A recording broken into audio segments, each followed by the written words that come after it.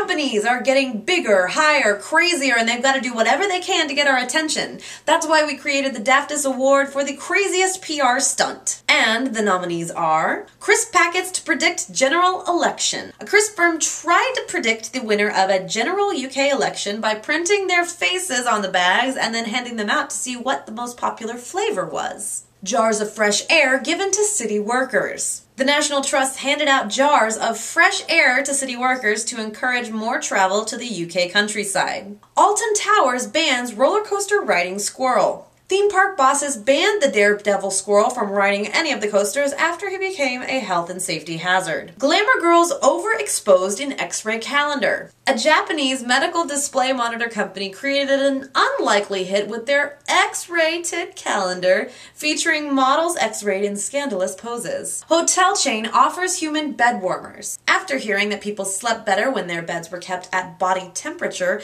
a UK hotel chain offered human bed warmers to warm up the bed before people hopped in. 7,500 shoppers unknowingly sell their souls. Game Station now owns the souls of 7,500 people after they added an immortal soul clause to the fine print that nobody reads. And the PR stunt of the year is jars of fresh air. Those jars were taken out of the city to the country, filled with air, brought back, given away. Congratulations, you now have a 2010 DAFTAS PR award. Perhaps now you can sell that stuff.